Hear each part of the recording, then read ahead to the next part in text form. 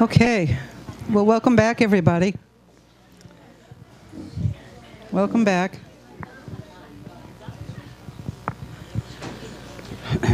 So I was wondering, great conversations between our break there. Learned a lot about merging knowledge strategies and things like that, so thank you.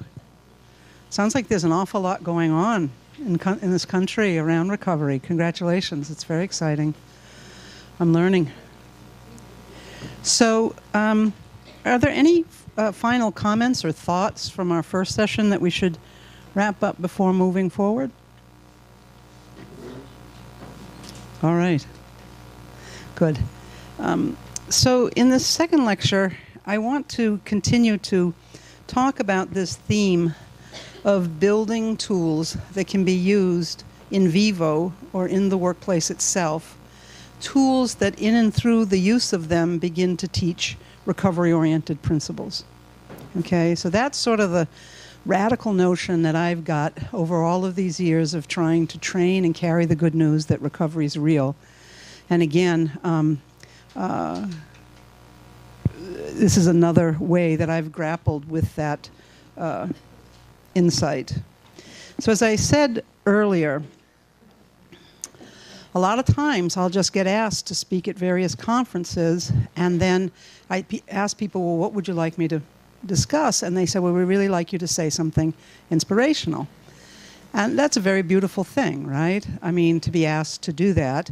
Unfortunately, I don't have like a switch that I can, you know, click to become inspirational.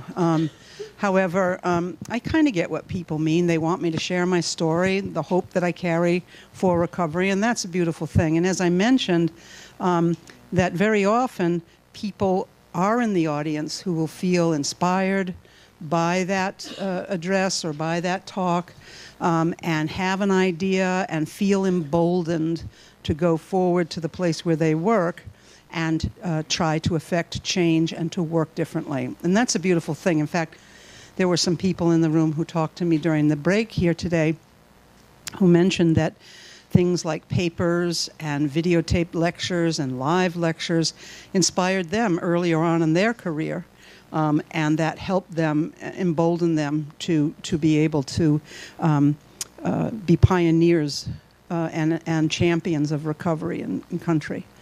And I agree that that's a beautiful thing. It's just really hard, and the odds are when you go back from an inspirational talk into the culture. Culture is an incredibly powerful yet difficult to tame beast. It is really something. The culture of an organization. You can go into one organization, say one hostel or a group home setting or supported living setting, and the place is on fire about recovery. And you go in another one and you feel like you're back in an inpatient unit.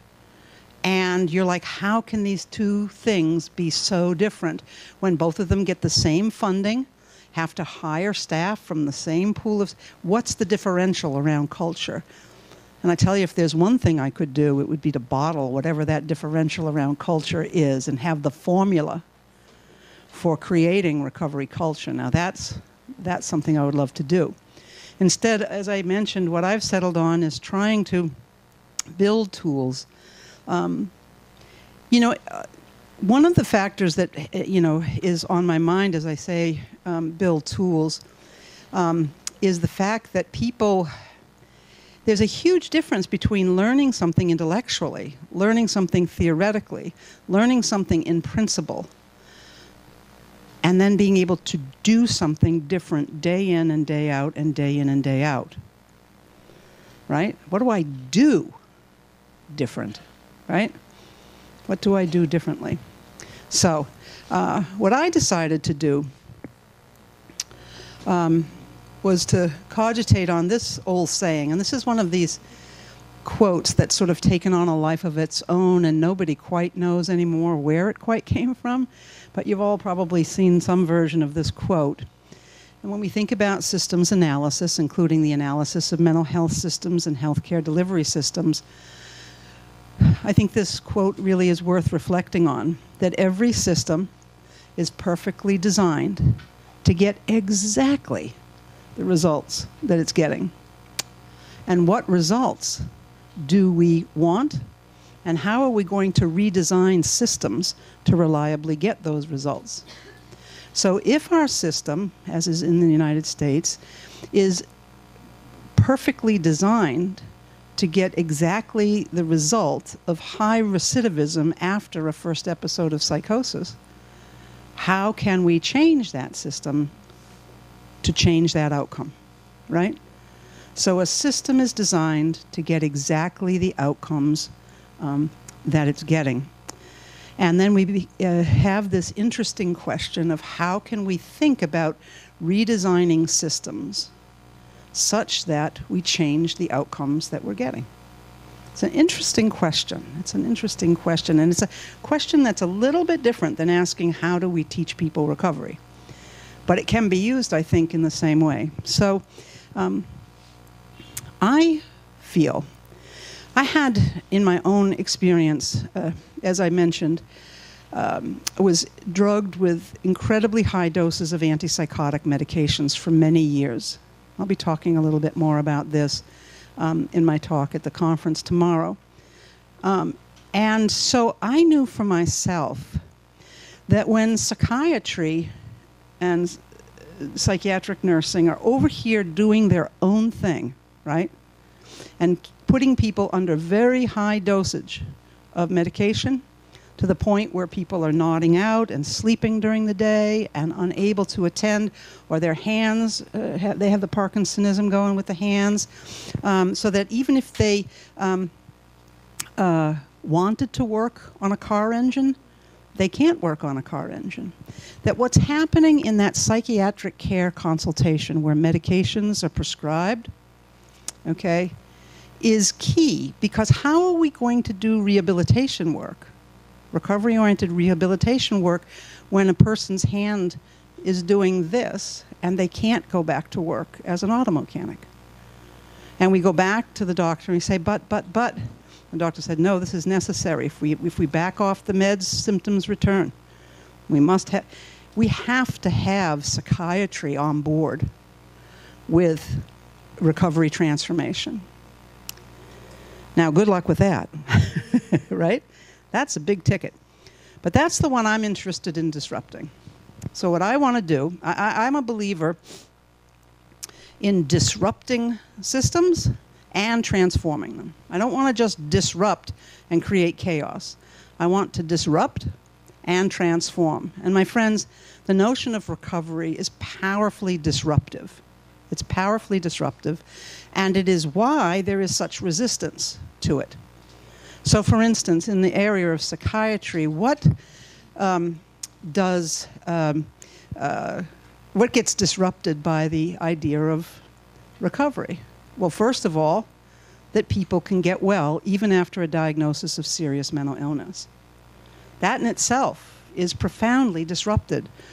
And it's disruptive of many, many things that, as you know, psychiatrists have been trained in, and nurses have been trained in, and for that matter, psychologists and many social workers have been trained to believe this is not so, okay?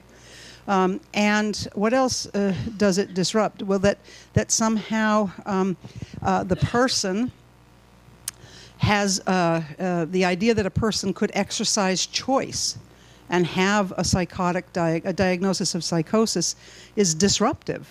Like recovery said, choice and a voice, and let people have a say in their care. Well, they're crazy. They can't have a say in their care. They have a brain disease. They can't have a say in their care. Right? It disrupts that whole idea. And so what happens in the face of that disruption is that good, caring practitioners are like, so what am I supposed to do? I was trained to do this. Are you saying that my training is irrelevant? Is that what you're trying to tell me? Are you saying that my training is obsolete? I went to the finest universities. So that's not the way to go about it, right? We know that recovery, the idea of people becoming self-determining, etc., is a very disruptive notion. So, of course, we encounter resistance. How do we get past it? And I've learned that the answer is not lecturing. And the answer is not just presenting a lot of research. Because once you present all the research studies, then comes, but that's not true for my patients, right? People want to see it with their own eyes. They want to see that there's this other way that I work that changes the patients that I'm working with and their responses to care. That seems to be the ticket. And whatever it is we're going to do has to be doable within the public mental health system, which is where my efforts are. I don't work in the private sector. I work in the public. So I decided to take on, some time ago, I said, until psychiatry gets disrupted and transformed, we're not going to get as far as we want to get with rehabilitation and recovery. Because if you're drugging me so bad that my hands are shaking and I can't work on an engine, what good does rehab do me if I can't, right? There needs to be a connection. So here's the standard medication visit. Here's the system. Okay, here's the system. So people come in and they check in with the receptionist. This is the way it works in the United States. And then they wait. And we call them waiting areas for a reason, because you'll wait, right? Then I get to see the doctor. And when I'm with the doctor, research has actually shown that between when the doctor says, Pat, how are you doing? And I respond, I have 18 seconds. 18 seconds to respond. Because in the United States, a government reimbursable, health system reimbursable business through Medicaid is 15 minutes, maybe 20. 15 to 20 minutes. Same? There you go. All right. All righty then. All right. So good luck. How you doing, Pat? Well, I think that, we got to get on to my questions. Right? Honestly, that's real data. And so then, because a physician needs to be able to ask a whole series of assessment questions in order to make the prescription and get the paperwork done and read the labs. And there's about 17 different demands that need to be met during that 15-minute consultation. So I end up answering questions. Any side effects? Nope. Good. How you doing? A little bit better? Yep, a little bit better. Okay. Then I prescribe treatment, and then I'm out of there. Right, I check out. This is the system that reliably and perfectly gets the results that we get in the United States, which include that about half the people leaving hospitals never come back. This all happens in the outpatient clinics too, the clinical care sector. That the rates of not using medication as prescribed is around half of folks prescribed don't use it, and high recidivism and return to hospital. That's the system that does it. Okay. So I said to myself, what could I do to disrupt this system? What could I do to disrupt this system and transform it to a recovery-oriented approach? Did I get out and lecture to psychiatrists about the importance of shared decision-making, recovery, and self-determination around medications? No. I wouldn't waste my breath, right? It wouldn't work, right? No, I just gave up trying to do that. It's not. Instead, is I built and I re-engineered a new system. And I call this the common ground visit, okay? So, let me tell you what happens in a common ground visit. First of all, people check in. And then we get rid of the waiting room. No more waiting room. Instead of coming in and sitting in a chair waiting, we say, in today's healthcare environment, there is no time for waiting in waiting rooms. In today's healthcare environment, what we need to do is to get prepared to participate. Prepared to participate in making critically important health decisions with my prescriber. Okay? So in the common ground approach, in the common ground, the person-centered visit, What we do is people arrive at the outpatient clinic, they check in with the receptionist, and they are greeted by a peer support worker, a person with the lived experience of recovery, who welcomes people to what we call a decision support center. And in a decision support center, I can get peer support and technology-enabled peer support in order to prepare to participate in making very important decisions with my psychiatrist about my next steps in my treatment, right? So let me show you what decision support centers look like.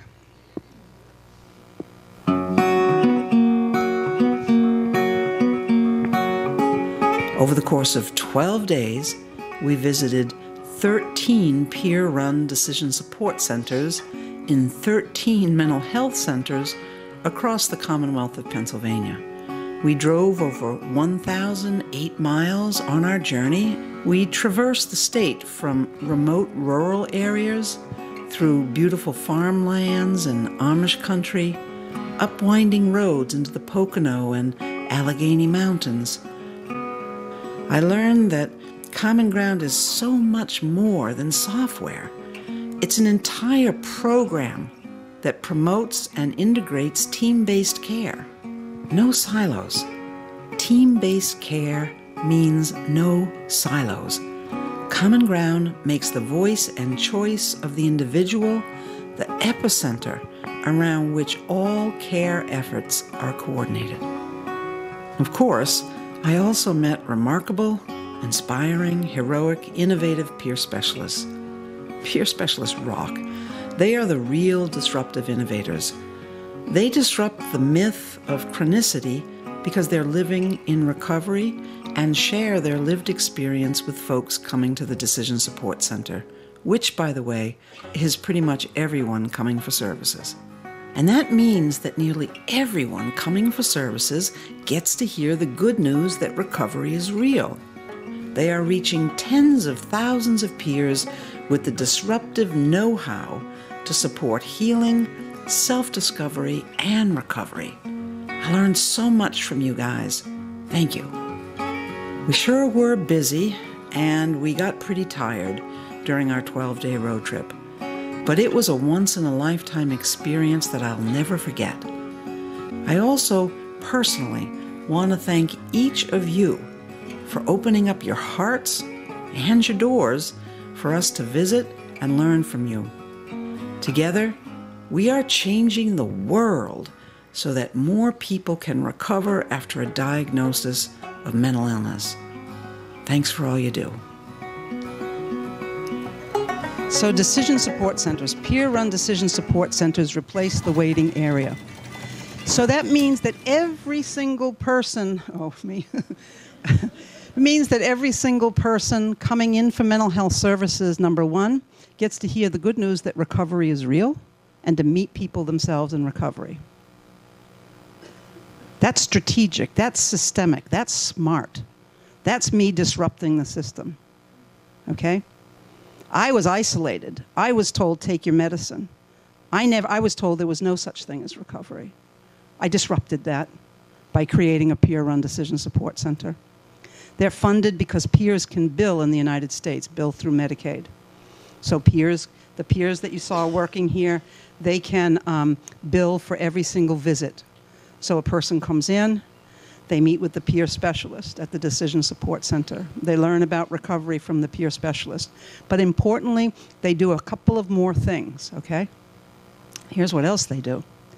When at the Decision Support Center, they're helped to discover personal medicine. Every single person coming to the mental health center has the opportunity to discover their own unique personal medicine. What am I up to with that? Why did I disrupt the system that way? And the reason is because I didn't want people to go through what I went through. It took me years to figure out and to stumble into the fact I could help myself. In a Common Ground Decision Support Center, people can come into clinic before they see their psychiatrist and be able to learn that they can help themselves and that the answers sometimes lie within, not always on Dr. Google, right? We have the answers within. So we learn about personal medicine, and I shared just a touch about that, but personal medicine, as we've discussed, are the things that I do to be well. And here at the Decision Support Center, you see a couple of peers helping people discover personal medicine, and we even keep some personal medicine cards available to people in little files. When people discover their personal medicine, the things I do to be well, they enter it into the computer program. Okay? So it's all going into a computer program. Watch what happens next. The next thing that happens in a Decision Support Center is a peer supporter, a peer specialist, helps me or supports me in writing what we call a power statement. These are my favorite things, these power statements. They are awesome. What is a power statement? A power statement is a powerful statement that does three things. It introduces me as a person, not a patient. Secondly, it says what matters to me and how I want treatment to help. And the third thing a power statement does is it invites my doctor to work with me on a plan to get to what matters to me, to get to my goal from my treatment. Is that cool or what? So here's Mary. Mary, her personal medicine, she was struggling with major depressive disorder with psychosis. And the most important thing in Mary's life, the thing that mattered to her most, was being a good mom to that beautiful baby. Okay? She was on so much medication that she was sleeping through the baby's feedings, and the state was threatening to come in and take that baby away because she couldn't care for the baby. But she was on such heavy doses of antipsychotics and antidepressants that made her even more somnolent, she was unable to be wakeful. What was happening in that situation is that what I call pill medicine, the medication, was interfering with her personal medicine. And when pill medicine interferes with personal medicine, we can't recover. We can't recover. We needed to help Mary and her psychiatrist find the right balance between her personal medicine, being a good mom. Being a good mom is a powerful antidepressant, isn't it?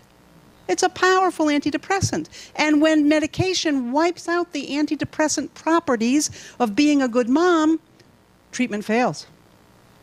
Certainly recovery fails. So a power statement is going to help Mary, and it did.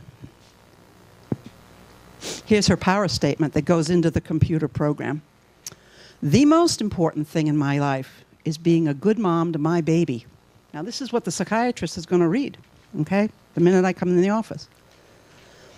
That is my personal medicine, and it helps me stay out of psychosis. I want you to work with me to find medicine that will help me pay attention to my baby, not my voices, so I can be a good mom. What I love about power statement, I could go on about these things. They're wonderful. And what I love about them is that they're an N of 1 study.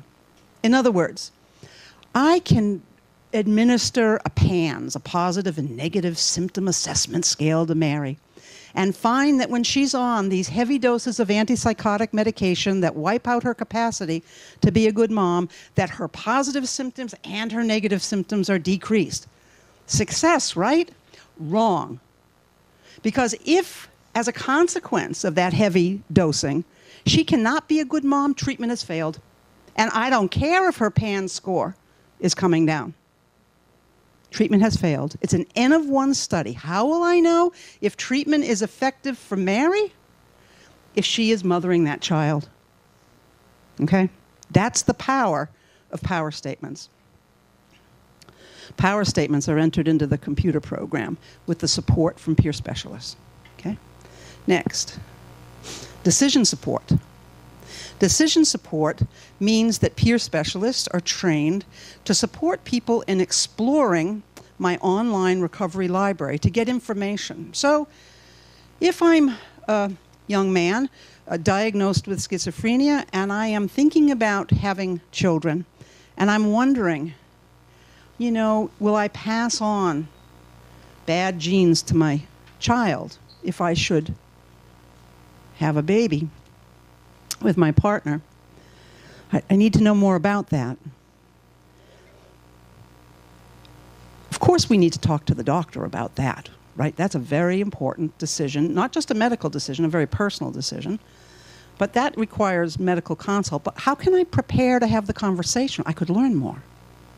So I have in the computer program a whole library of information, including getting a specialist in women's health and reproduction to talk, and who's also a psychiatrist, to talk in very plain English about the pros and cons, risks and benefits of using medications during pregnancy, just really basic stuff, so I can go in and have the conversation.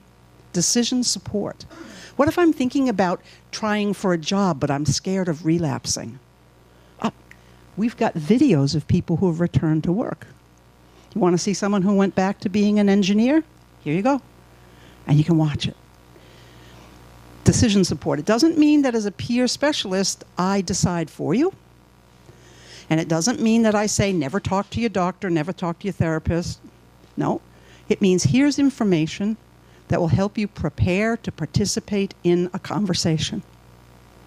Okay? So here's an example of the recovery library. And then people create a health report.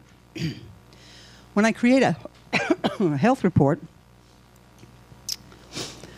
I answer questions about how I'm doing since my last visit, right? I can show you kind of what it looks like here. How I've been doing since my last visit. People use a touch screen. Sometimes they use an iPad or a tablet. And that's a sense of what my health report actually looks like when it prints out at the end. But I say something about how I've been doing since my last appointment. Talk about how I've been using or not using my medication since my last appointment. I say something about any concerns I have about unwanted effects from the drugs. Okay. I say what my goal is for this particular meeting.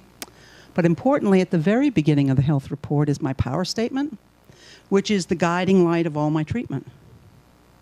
That's the very first thing.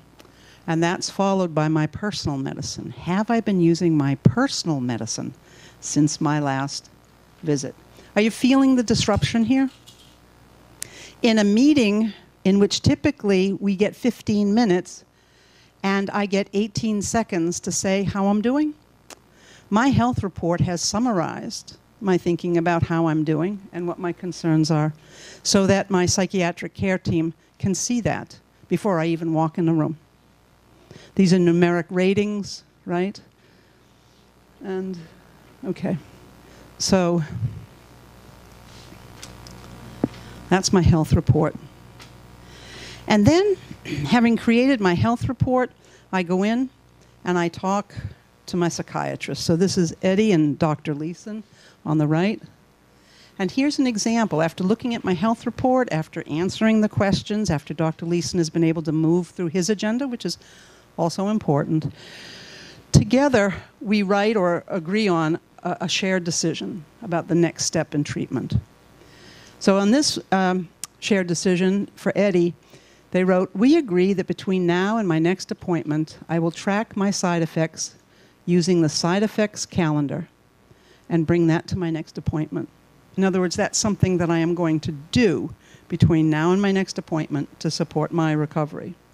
Another example of a shared decision might be, we agree that between now and my next appointment, I will use the new antidepressant. I will also get off the bus one stop early because exercise is an antidepressant too, for me. In other words, it's not just enough to say I will use my meds as prescribed. That's not the shared decision. Shared decision may involve using meds, yes, but what else are you going to do besides swallow pills? What are you going to do? And I can walk out the door with that shared decision, right?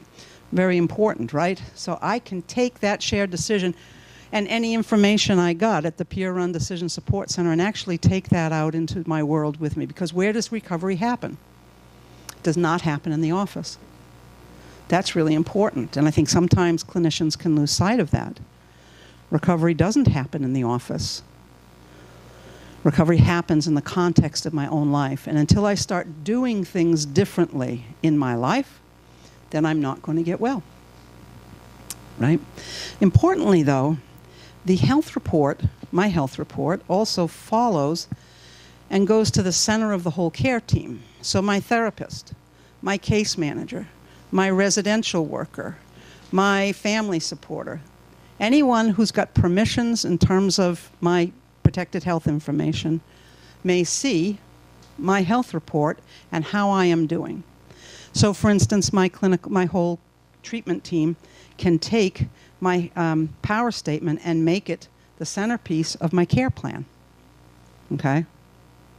Can take my power statement and make it the center of my care plan. Importantly, right? That my case manager can see that I say I'm really struggling again with those distressing voices.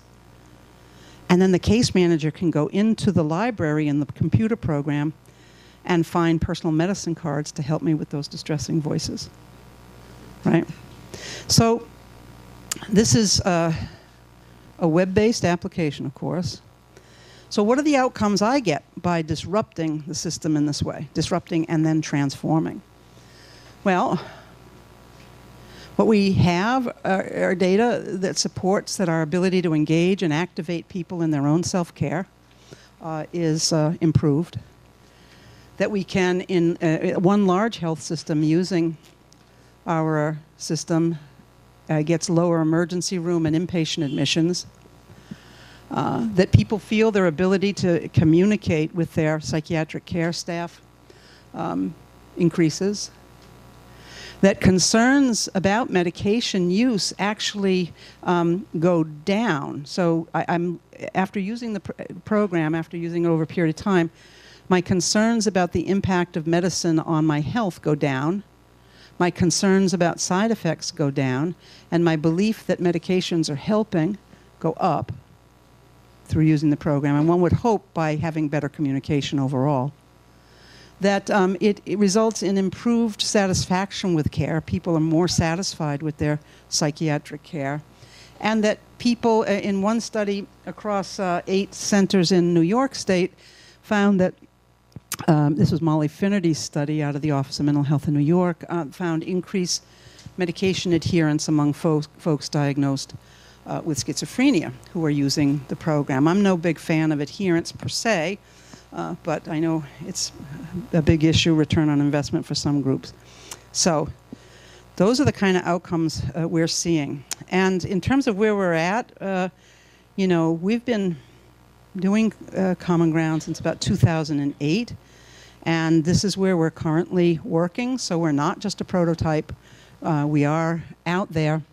And increasingly, we seem to be getting picked up by assertive community treatment teams who find it pretty valuable in working with folks with complex and high needs.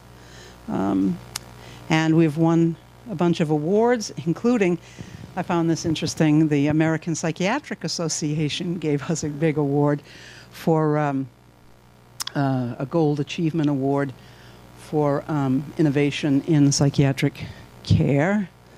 And so I use that as an example of what I mean by every system is perfectly designed to achieve the results that it gets.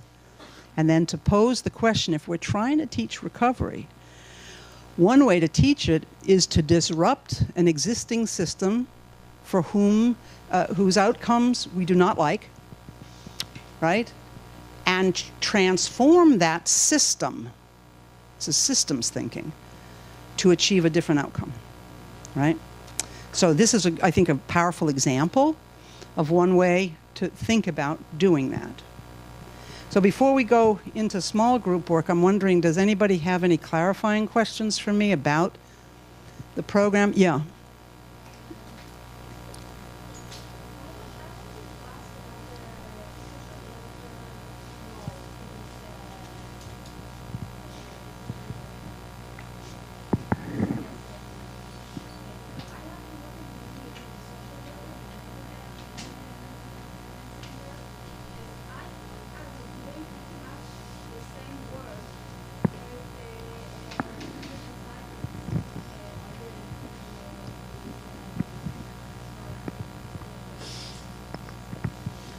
So I think that good clinicians in general, whether social work, psychology, psychiatry, good clinicians do collaborative work with people and support people in decision making. So decision support is not a unique function of peer specialists. However, the work that peer specialists are doing with the tools that they have at their disposal is quite unique in the setting of common ground, right, of a clinic using common ground. And my tools are not to be meant to be used only by peer specialists. For instance, in clinics that use the common ground approach and the common ground tools, therapists doing DBT, therapists doing CBT are all using my recovery library as well. So these tools are meant to, I call them bidirectional. They're meant to be used by individuals themselves with a peer supporter, but they're also available to be used by clinicians. So in many of our clinics, clinicians also know about personal medicine and are able to share personal medicine with the people that they're working with, for instance. Does that help at all?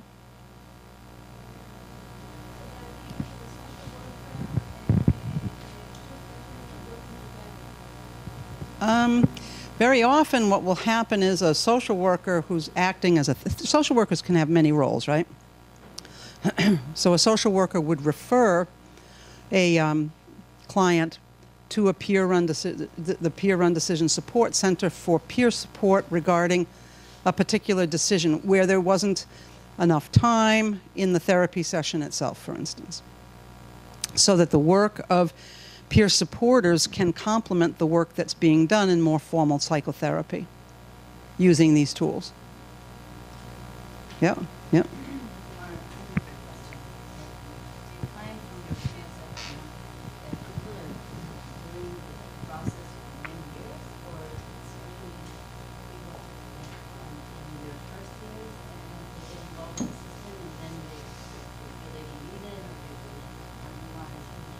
So people do it on an ongoing basis.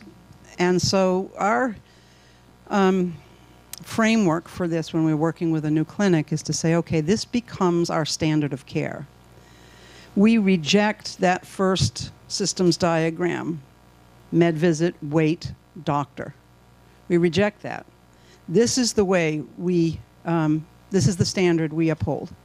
This is how we run med clinic. Now, if you come in and you say to a peer supporter, look, I don't want to do a health report today, but I do want to rework my power statement. Or I don't want to do a health report today, but I'd rather spend my time with you working on understanding this issue or that. An example would be someone saying, I feel like I'm really over-medicated, and I want to know how I can talk to my doctor about that without seeming really ungrateful for the care my doctor's been giving me. And so together, the peer specialist and the individual can watch, for instance, a video I've created called How Do I Know That I'm Over-Medicated? And it comes with a worksheet. And together, you pull that up on the computer, you watch that together, and you walk into your appointment with that worksheet.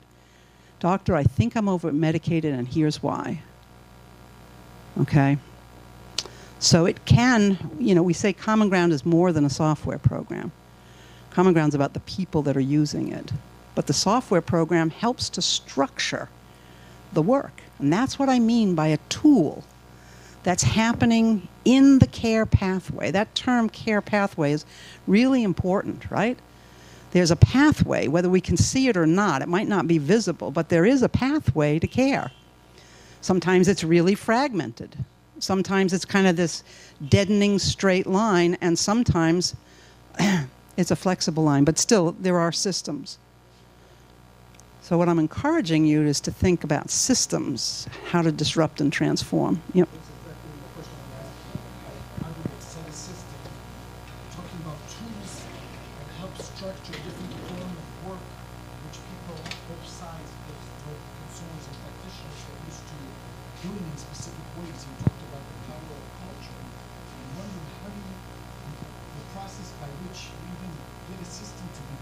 Adapting and using tools is just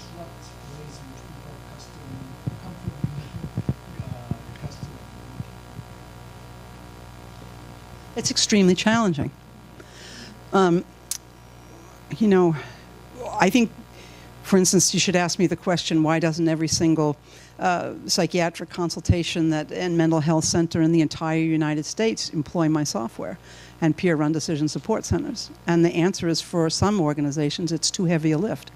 It's too much. They just are like, they don't have the leadership in the organization to make it happen.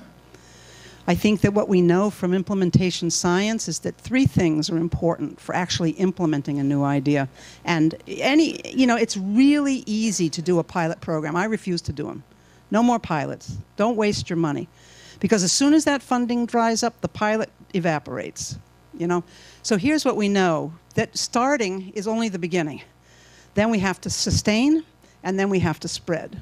And I'm proud to say we have large mental health centers, we have large managed care companies, we have large healthcare systems that not only started with the Common Ground program and are sustaining it, but are now spreading it further across their system. So that's always a good sign, right?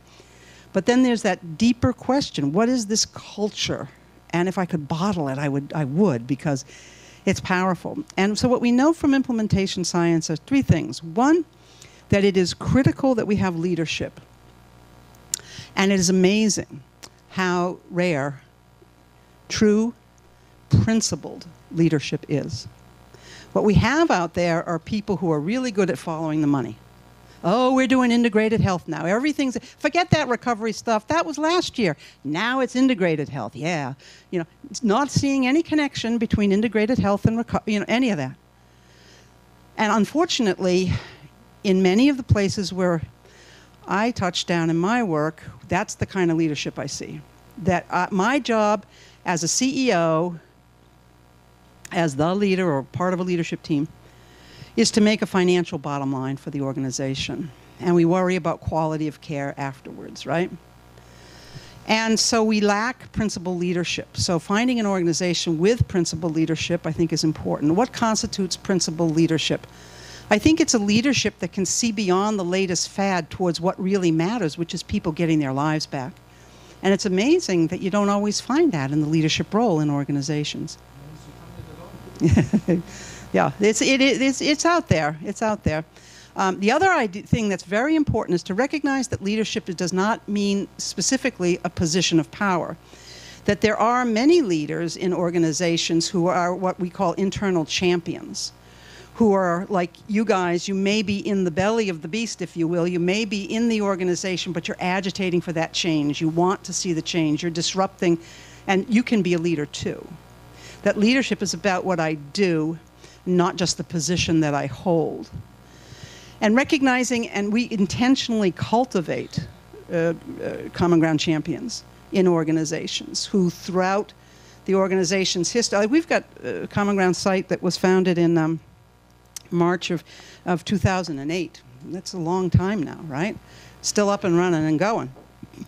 So leadership, principled leadership, and the training of supervisors who can supervise line staff, clinicians, peer specialists in the practice, who know the practice inside and out, are the second key.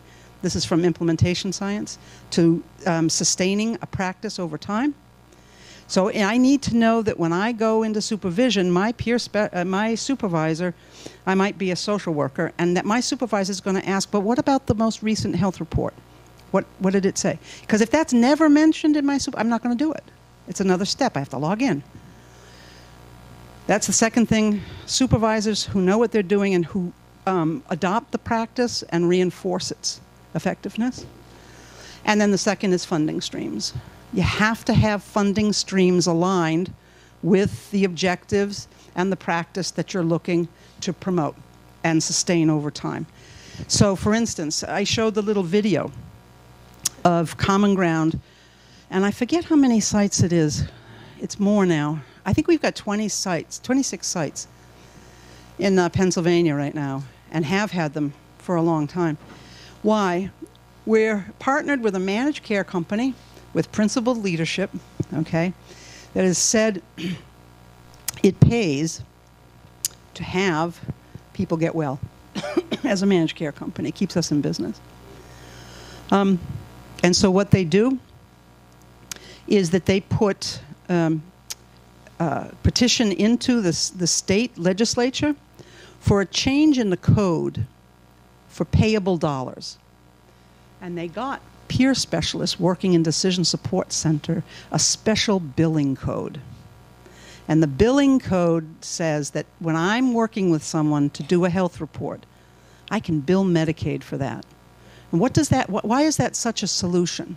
It is a financial solution on a number of levels for these organizations. First of all, it pays the salary of the peer staff.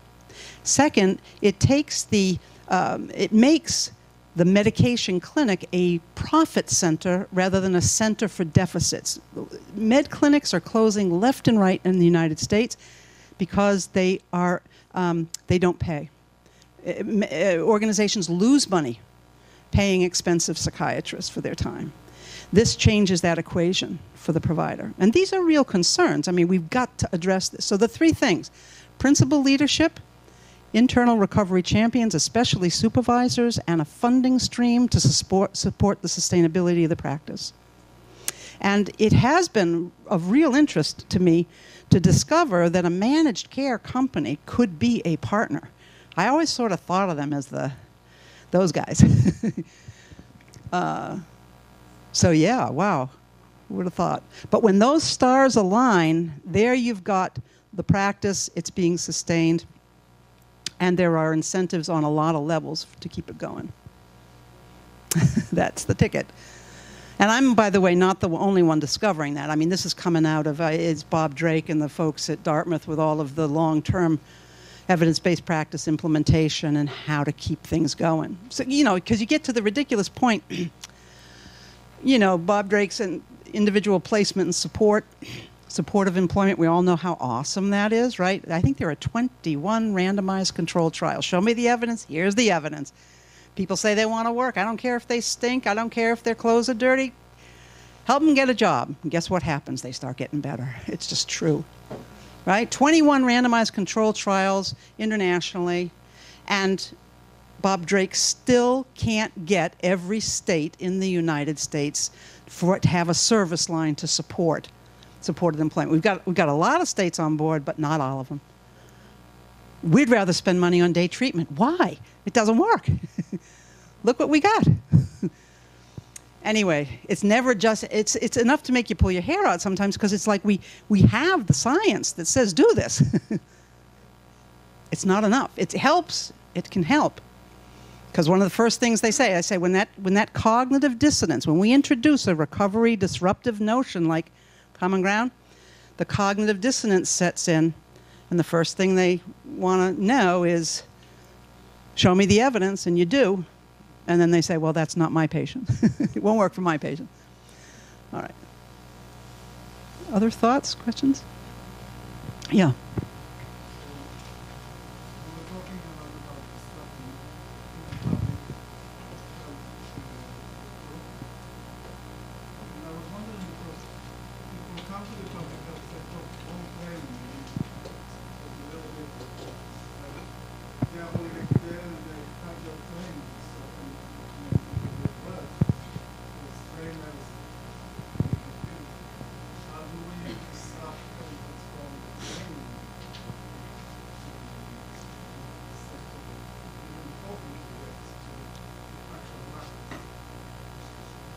Well, I'm urging, I think there's always a place for training. There's always, what we need to concern ourselves with as trainers is the transfer to practice. Don't kid ourselves that training is enough, because it isn't. We need to really concern ourselves with the transfer into actual practice. And I'm proposing that I am saying that the thing that I've learned in order to make that transfer is develop tools that train as you use them. Tools that train as you use them. So I could stand up and lecture, and I have done grand rounds for psychiatrists more times than I can tell you. And they get inspired, and perhaps they learn a little bit. But many psychiatrists in the public sector continue to practice in these 15-minute intervals in a way that a person doesn't have a chance to say something about their care, and the psychiatrist is still dictating what a successful treatment happens. Just by creating a power statement, you disrupt that entire thing. And I could show you videos of psychiatrists saying how valuable power statements are to them. They've come to rely on power statements. As one of our docs said, I can get from a power statement what might take me 6 months to understand about this person. He said, that's efficient, and I like that. That saves me time, and it helps me practice better. So that's the ticket. I mean, I think of, so that's what I'm asking you to think about. What system, think of these little blocks and arrows, right? What system are you struggling with? And what's the point of disruption? So let me just share with you, way in the beginning, when I was dreaming up the Common Ground program, okay, what was I thinking about? Well, I spent a year on the ground. I made 19 trips to the great state of Kansas, which is way out in the Midwest. 19 trips out in a year. And you know what I did the whole time? I shadowed psychiatrists in outpatient clinics and nurses. What do you do? I sat in on consults. I learned about their workflow. I was trying to understand their workflow. And there were certain themes that kept coming up. No more paperwork, no more paperwork, no more paperwork. I'm sick of computers. I want to talk to the person. Wouldn't it be great if some of the people that I was working with weren't so much bumps on logs and actually had something to say during the appointment? Wouldn't it be great if people took the meds I prescribed for them? I learned a lot. I had to take the time in a non-judgmental way to hear what the doctors were up to. But we want to disrupt, I think, not just what the doctors are doing, not just what the social workers are doing, but it's also important to disrupt what the patients or the clients are doing. Because what do patients do? What do clients do when they're in that role of client at a mental health center? I stand outside like a lump on a log, and I smoke my cigarettes, and I smoke my cigarettes, and then I go in for my med appointment. Guess who sometimes protests about the Common Ground program? But I want to go outside and smoke my cigarette. Since when do I have to do this? What is the program disrupting for the clients? You can be active in your own recovery. You can have a voice and choice in your care. That's new. That's different. That's not the way it's been. Exactly. It's changed. And we have adopted this in the agency as our standard of care. This is how we do it. This is how we do it. Just like when an agency, one of the examples we use all the time is when an agency decides to adopt an electronic health record, they don't go around and take a poll asking everybody if they're willing to do it. They say, this is how we do it. This is the way we do business. And we say the same thing with Common Ground. This is a different standard of care, a higher standard of care, a person-centered standard of care. Let's do it. This is how we do it. Don't like the way we do standard of care here? There are plenty other places you can go, but this is how we do it. People get on board. They definitely do. And other question, but part of the key is asking different questions than the same old question. So one of the questions that get asked all the time, how are we going to change the psychiatrist? How are we going to change the psychiatrist? How are we going to get them to think different about recovery? And I said, I'm not going to get them to think different about recovery. I can't do that. I don't know how to do that. That's too hard. I don't know if anyone's got that right. I said, what's the different question I could ask myself? And here's what I came up with. There's this vast human resource sitting in waiting areas waiting. For a long time sometimes, waiting. The question I asked is, how can I mobilize that human resource in the waiting room to drive change in what prescribers do? We're always asking, how do we change the psychiatrist? Well, I want to ask, how can we change the client who's asking different things of the psychiatrist? Because if there's one thing I know, is that the docs and the clinicians really care about the people coming for care. That's what keeps them coming back to work. So that was my hypothesis. If I empower, if I activate, if I create the tools for people to go in with a very different expectation, that you're going to begin my appointment by reading my power statement back to me and asking, is this still our goal for treatment? That's how an appointment begins. Wow, I had forgotten that, oh yeah, it's about my baby and being a good mother. Yeah, you're right. Hey, you really know me. This is working. Let's keep going. So I'm encouraging you. Think of systems, not just groups of people. Ask very different questions, right? And then ask, what kind of tools could we use? And then sometimes people ask me, Pat, of all things, why are you trying to disrupt medication services? And I said, well, why not put all your energy into developing, more stuff for peer supporters and stuff? And I said, well, that's all well and good, I said, but I wanted to disrupt the system at the very heart of the system. In other words, where's the one place where pretty much everyone receiving services is going to end up at one point or another? About 100%, 99.9. Med clinic. That's where I want to be.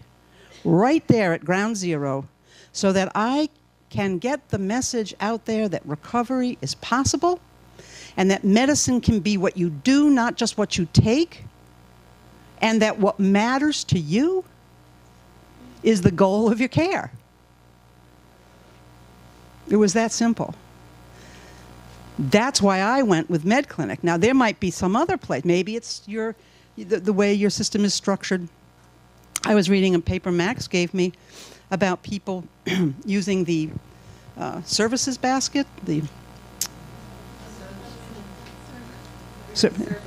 That's the translation that I was reading anyway, yeah. And it was great because in Max's paper, there was an analysis of their findings. And one of the things that came up is that some of the services that are being offered aren't necessarily what people want. And Max raises the question, well, maybe we should give people themselves the budget and let them say what help looks like. A very radical idea, very disruptive, very transformative. Interesting. What are some other examples of that? What are some examples of that? So that's what I'm inviting you to have a look at in this discussion period. Why don't you guys take some small group time and let me know what you come up with on this, okay? I'm very interested.